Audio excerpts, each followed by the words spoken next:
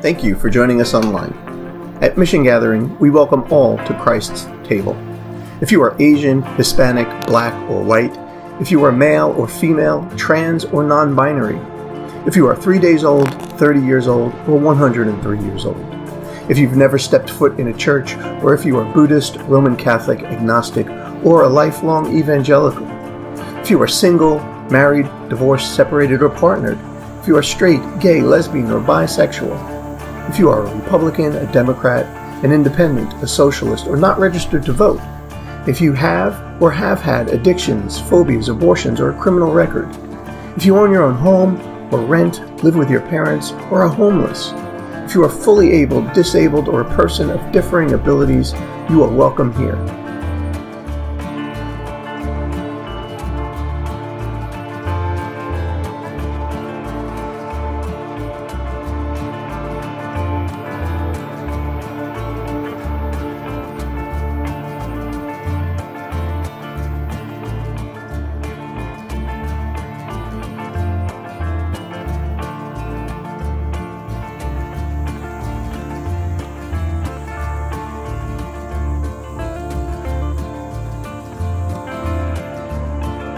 Some ways to participate at home. Feel free. Feel free to sing the songs or to take communion. If you don't have any bread or wine, that's okay. Use what you have. All the world is full of God's glory, and anything can become holy elements through the power and mystery of the Holy Spirit. So welcome. We're glad that you're joining us.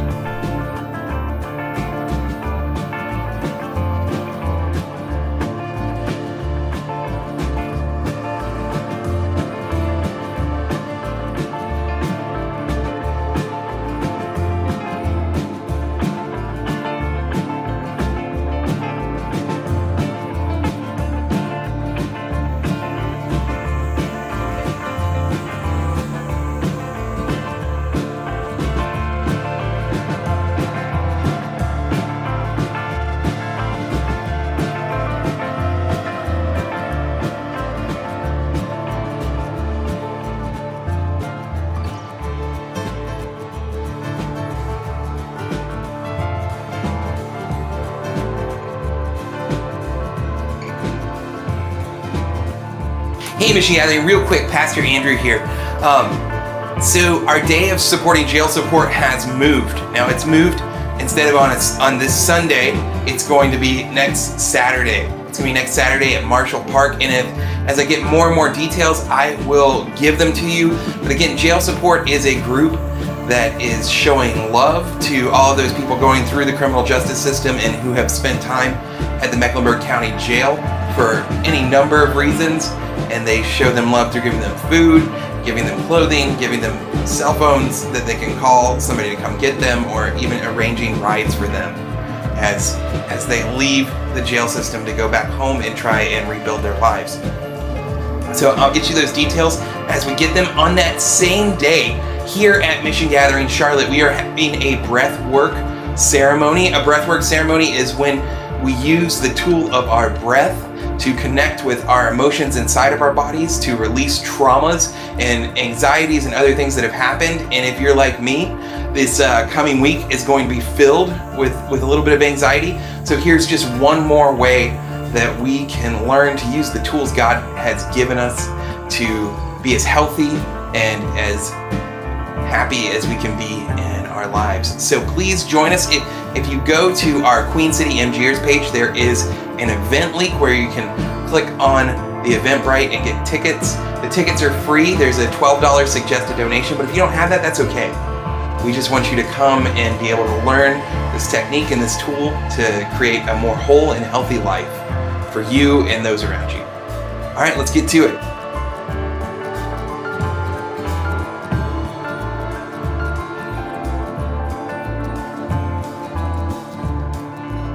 Hey everybody, with our new rule of life, we have a new welcome statement. And I'm going to read through it this week, but I would love if I could get some of you to commit to reading it with me and letting us film you reading it, or you can film yourself in a safe and socially distanced way. But I think that The world needs to see our welcome, and they need to see your faces while we do it. So this week it's going to be me, and next week I hope that it's not going to be me, because I know who you are, Mission Gathering. I know the kind of welcome that you bring to people. And so here's our new statement. At Mission Gathering, we are a community committed to following Jesus with our whole lives. We follow so we may join Christ in the creation of a more beautiful life and world.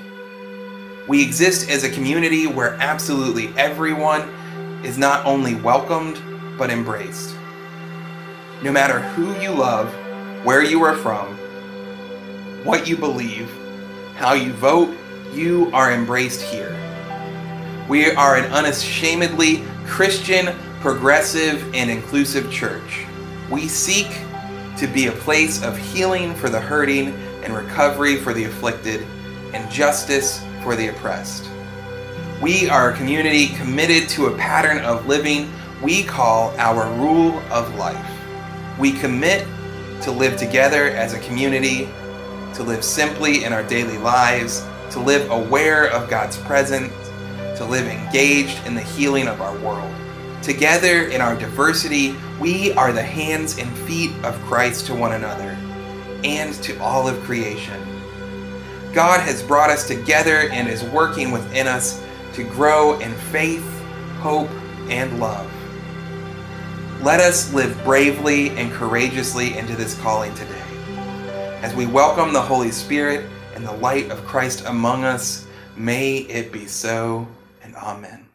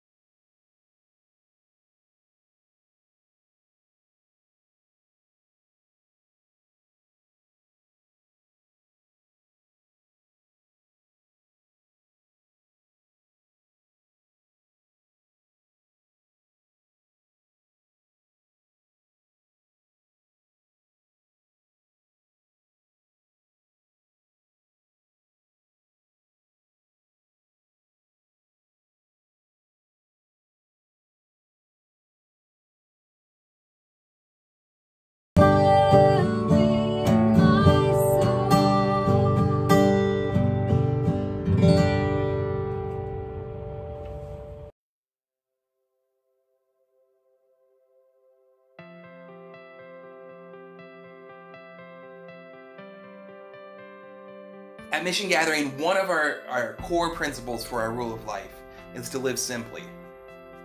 We do this so that we can resist the culture of greed and use our resources to support both our ability to gather and grow in awareness of God's work in our lives, and we use our resources to support the work of God's mission of the healing of the world around us. Our goal in this phase of rebuilding is to grow our giving so that what we take in can be equal to what we give back out through our nonprofit partners and through direct aid and community support. So whether you give $5 a week or $500 a week, I just want to say thank you.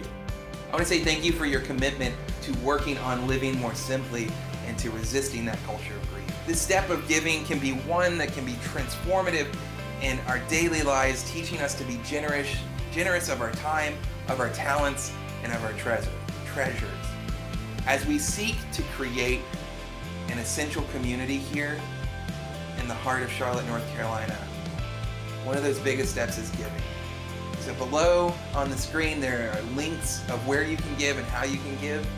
If you can't give, that's okay. No one's going to judge you if you can't give right now. But if you can give, why not? Why not take this moment to support what God is doing here and the amazing things that are coming to the city of Charlotte and this community because of people like you who choose to give. From the bottom of my heart, I say thank you, and I ask that the Lord bless these gifts. Amen.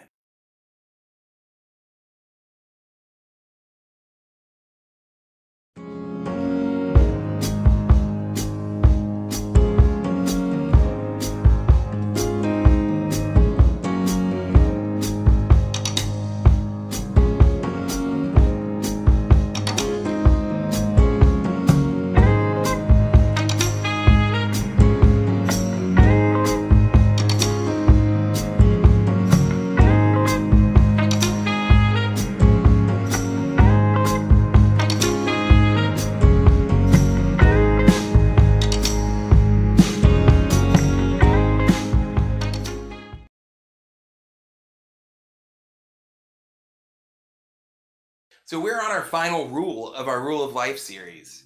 And it seems like everything else in 2020 that we started this months ago, but it's really only been the past 3 weeks. And so far we've talked about living together, living simply, and living aware. And this week, it's all about living engaged. But today's also a really special day in the Christian church calendar. It's known as All Saints' Day or All Souls' Day to some people. It's when we remember and honor the ancestors of our faith, all of those people who've come before us, all of those people that laid the groundwork for so many sweeping changes that happened all throughout history. It's also when we recognize that some of those things weren't the best. But in all of it, in the good and the bad, we give thanks for the gift of the faith that's been passed down to us through all of those generations. These were the mothers and fathers whose wisdom has sustained us through these times of COVID-19 and crazy elections. But it's also when we remember Jesus' Sermon on the Mount, in this one section of the Sermon on the Mount called the Beatitudes. And the Beatitudes are blessings. It's Jesus telling people who may not be happy how they can be happy. So let's read it. Happy are the people who are hopeless, because the kingdom of heaven is theirs. Happy are people who grieve, because they will be made glad. Happy are people who are humble, because they will inherit the earth. Happy are people who are hungry and thirsty for righteousness, because they will be fed until they are full. Happy are people who show mercy, because they shall receive mercy. Happy are people who have pure hearts, because they will see God. Happy are people who make peace, because they will be called God's children. Happy are people whose lives are harassed because they are righteous, because the kingdom of heaven is theirs. Happy are you when people insult you and harass you and speak all kinds of bad and false things about you, all because of me. Be full of joy and be glad, because you have a great reward in heaven, in the same way people harass the prophets who came before you. The word of God for the people of God. Thanks be to God. So these statements, right, they don't seem to make sense. How can hopeless people be happy? How can those in grief be happy? Each of these statements seems so countercultural to our American ideals of where happiness comes from. And they are. Like, they should seem countercultural to us because Jesus was bringing a new awareness to a new family who had no choice but to live simply as the weight of the empire, the Roman Empire, crushed them down. Jesus is calling them to an engagement that recognizes where they are with an awareness that God is there with them. Think about that. Jesus is calling them to be aware that God is with them so that they can engage the things that are going on around them. Think about all that's going on around us here during COVID, right? COVID cases are starting to spike again. Our president continually uplifts values that go against everything that Jesus says and everything that Jesus specifically says here. So our natural reaction to all of this stuff, our natural reaction to hope, despair, to all of this persecution, to all of the things that are going on in our society, our natural reaction would normally be to disengage from the world. I mean, we've all made those jokes, right? Let's just all buy campers and go find some place to live in the mountains. Or maybe we find a cabin or set up a farmstead somewhere and just like live communally away from all of this mess. And honestly, no one would blame us for doing that. But Jesus wants to call us to something else.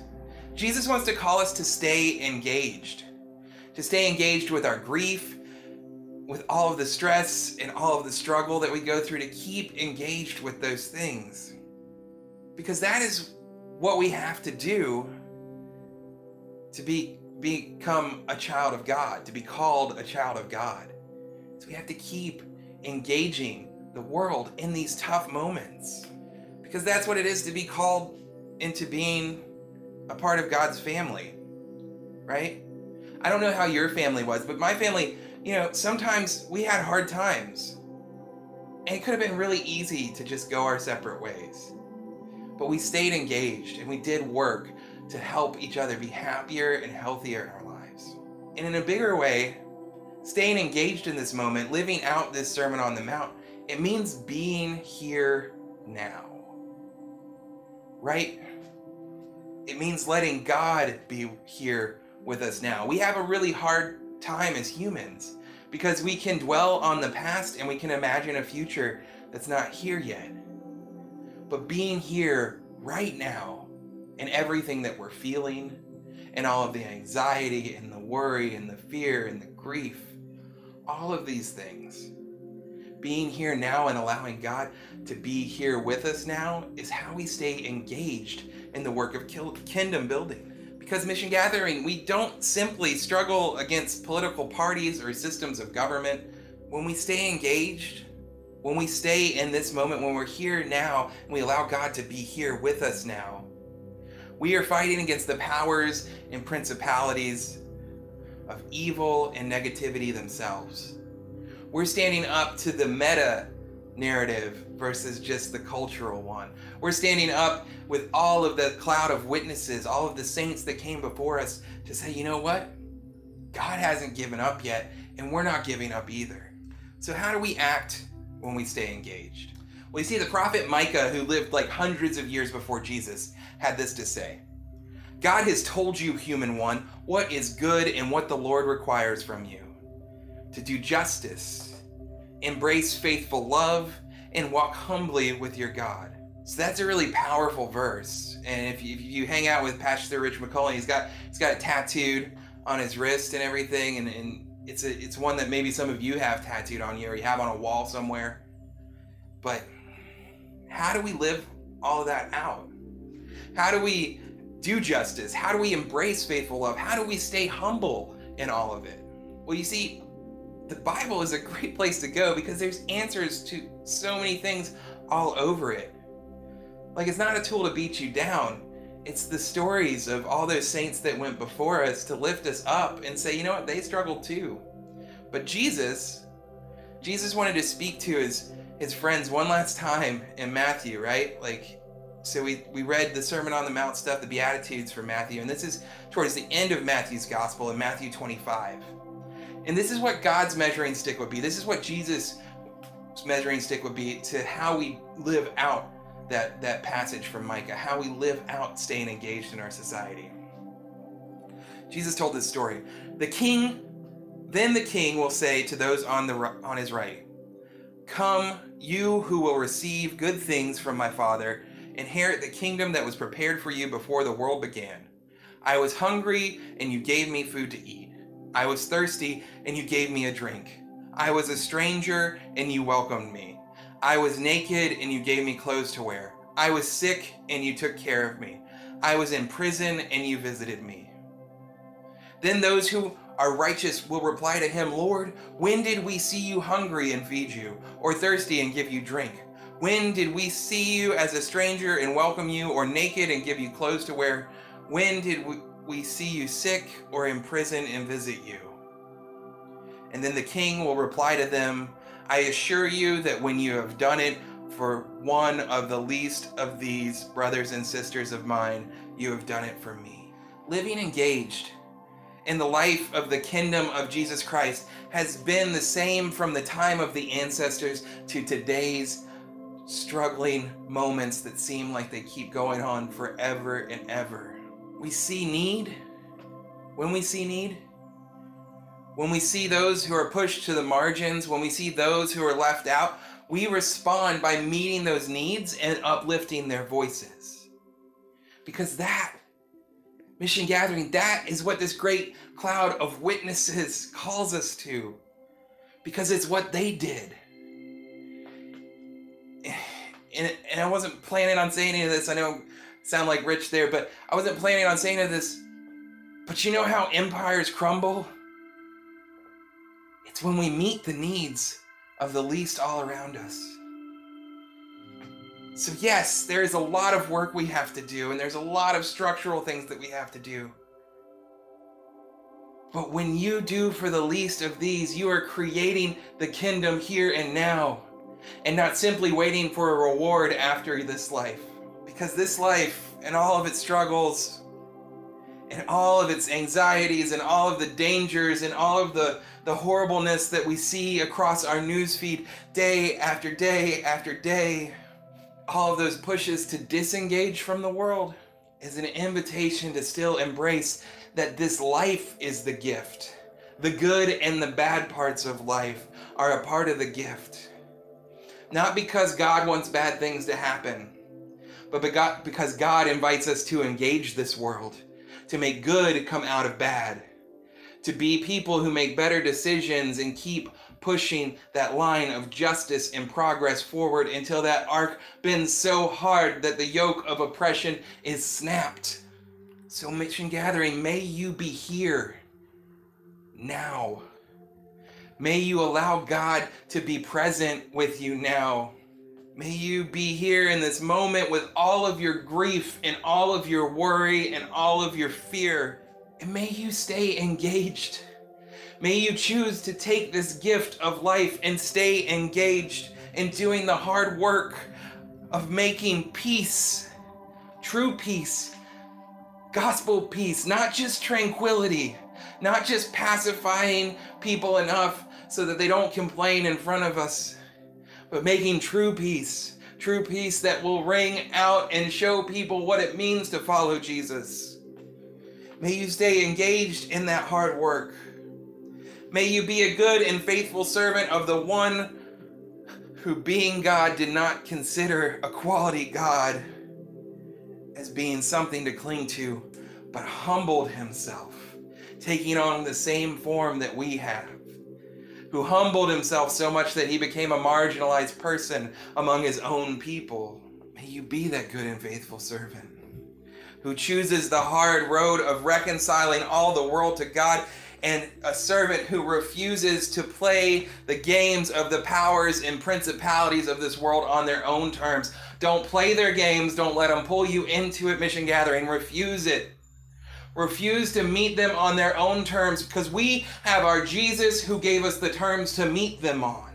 May you break their stranglehold over us As Christ broke that stranglehold they had over the world, even to the point of conquering death itself. So may you be the true you.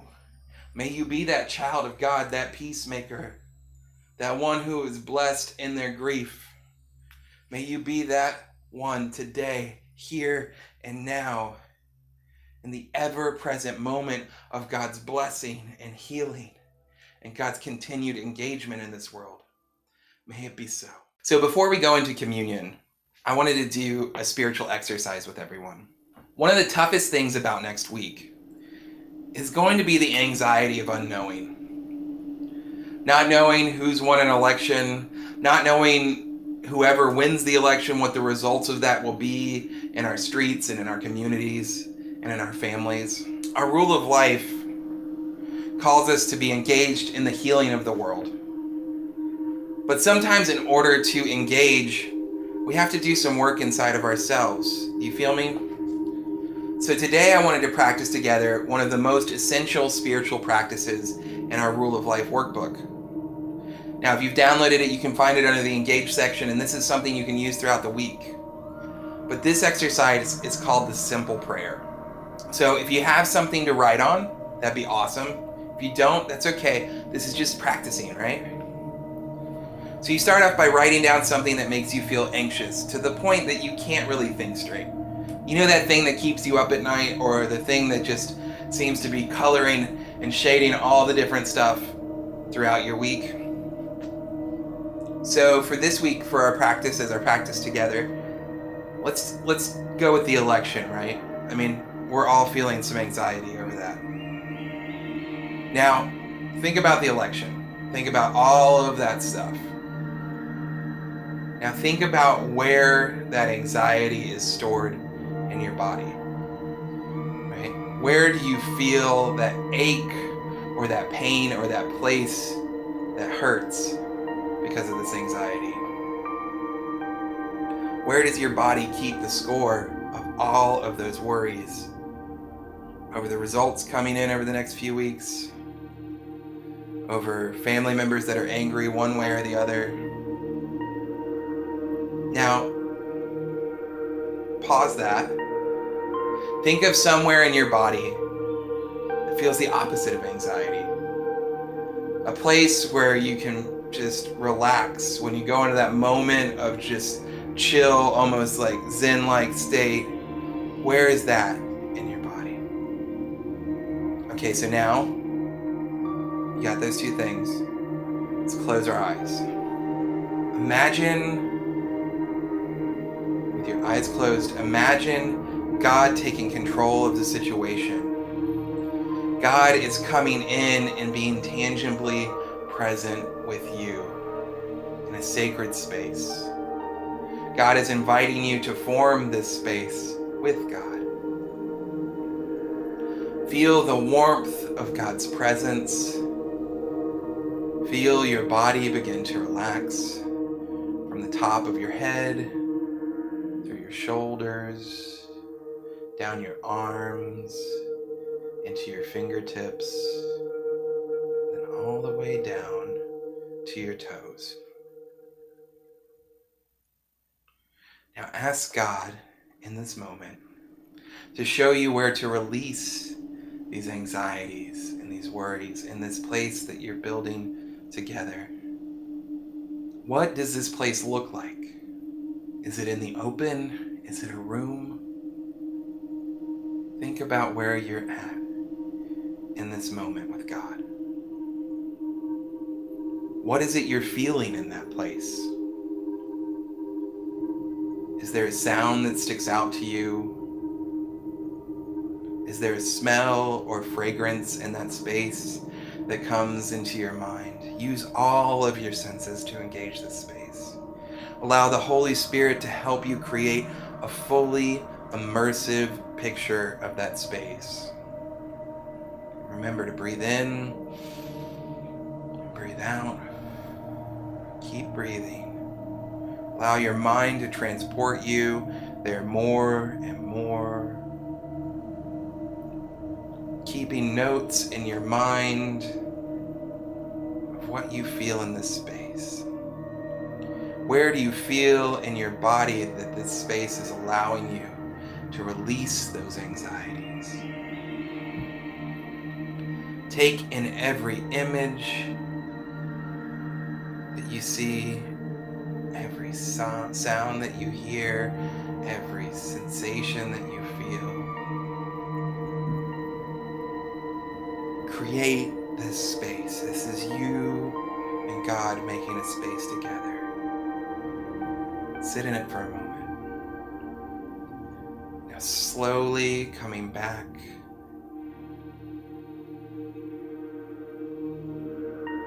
to this space that we're sharing together in this moment of time and space. As you leave behind this space that you and God have created together, ask God if there's anything else you need to be shown. Anything else you need to hear right now. Slowly pulling back, allowing your body to become aware of the physical time and space that you're in this moment. You can begin to move and stretch, wiggle your fingers and your toes, roll your neck around, opening one eye, opening two eyes. If you have something to write down notes on, write down all of the ways your five senses were engaged. Write down the things that you saw and heard and smelled and tasted and touched. And as we leave this time of spiritual practice together, know that this is something that you can do throughout your week. And let's leave this moment by giving a prayer of thanksgiving to God. God, we thank you that you are present with us in every moment. Allow us to take time to move into our special space with you when anxiety feels like it's too much. Give us awareness of when our body is trying to tell us it's storing that anxiety somewhere. Give us the ability to look at you with the incredible thankfulness for this gift of life. Help us to live it wholly and fully in you. In Jesus' name, amen. On the day that we remember all of the souls who have gone before us, as we work towards securing a brighter future for all those souls yet to join us in this world, we come to the table of the Lord and remember, knowing that we are just like all of those who gathered there with him on that night so long ago. We are faithful friends and family that would not leave his side. We are those who would abandon him, and we are those who would betray him. But we remember that even those who would bring about their own destruction, who would work against their own self-interests, are still offered a seat at Christ's table. We remember that our guilt and our shame is not the currency of this meal, but it's in the memory of the bread that he broke, saying, "This is my body broken for you."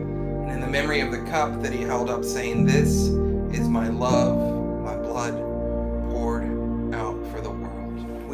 We find that this cup quenches the thirst that our guilt and shame has created within us, and that this bread helps us to feel fulfilled and a part of God's holy family. So taking what you have and dipping it into the cup, this is the body broken and the love poured out for you. Taste and see that the Lord is good. Amen. Go now into the world and be blessed. Remember that God is with you in all things, engaging alongside you in this world. Remember that you are not alone in your worries or anxieties or fears. Take comfort that you are part of something bigger than this moment. You are surrounded by the souls of our ancestors, that great cloud of witnesses that came before, who struggled and engaged the world just as you are called to struggle and engage it. So go forth in the same boldness that they had in them to change this world. Go live a whole life filled with the reassurances that God loves you and that you are God's child. He will never forsake you. Jesus will never forsake you. And our God promises that all those who cry tears, their tears shall be dried. So go now in the name of the Father, the Son, and the Holy Spirit. Go now in the grace, love, and fierce protection of God the Mother of us all. Happy All Saints' Day Mission Gathering. And please, if you haven't yet, go and vote for the common good of the most marginalized among us. Go forth and do your duty to do good for the least of these. And I'll see you next week.